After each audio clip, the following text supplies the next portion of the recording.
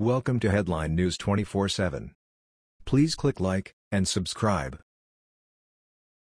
Fed up Reverend Graham lays into Jimmy Kimmel. Where does he get off? Reverend Franklin Graham believes late-night host Jimmy Kimmel has gone too far. Kimmel mocked First Lady Melania Trump during his show Monday, making fun of her Slovenian accent as she read to children during the annual Easter egg roll at the White House. "Be clever and curious, just like a cat," Trump said as she read to children in a video played by Kimmel. "Ask lots of questions. About this and that." While his audience laughed along, Kimmel mocked the First Lady's accent, saying, "Yeah, ask about these and that." Graham went on Facebook on Saturday to call out Kimmel. Where does comedian Jimmy Kimmel get off making fun of First Lady Melania Trump's accent? Graham wrote, "I don't get it. We all have accents. Is he going to make fun of someone from Boston? Maybe Texas? Or is it just the accents of immigrants he mocks? The woman is a successful business person and speaks 5 languages for Pete's sake.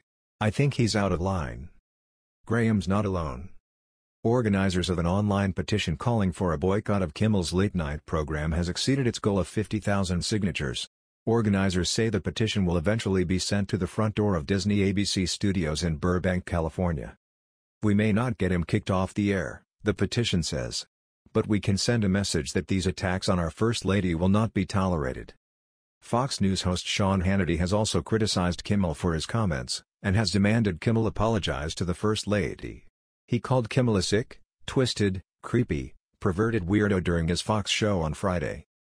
Kimmel responded with attacks on Hannity and his relationship with the president that even some on the left described as being homophobic. As for Graham's post, several of his Facebook followers supported his criticism of Kimmel. "It's okay to mock the First Lady, but let him try to mock a Mexican or a Cuban and see how far he gets," wrote Alice Carlson Schnelker. "We should be proud of Melania, but she didn't ask for this gig, it was never on her radar.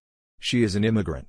She loves this country and is a role model for many girls, just as Michelle Obama was. Hey, Jimmy Kimmel, try to learn her native language, good luck." "Out of line is putting it mildly," wrote Penny Durham. "He has no class whatsoever." Making fun of President Donald Trump seems almost obligatory for late-night comedians, but it's definitely out of line to make fun of the First Lady simply for how she speaks. Politicians' families were once considered off-limits for comedians, but apparently even that tradition is no longer sacred. That was the news. We thought you might be interested in knowing about this. Please click like and subscribe. Thank you.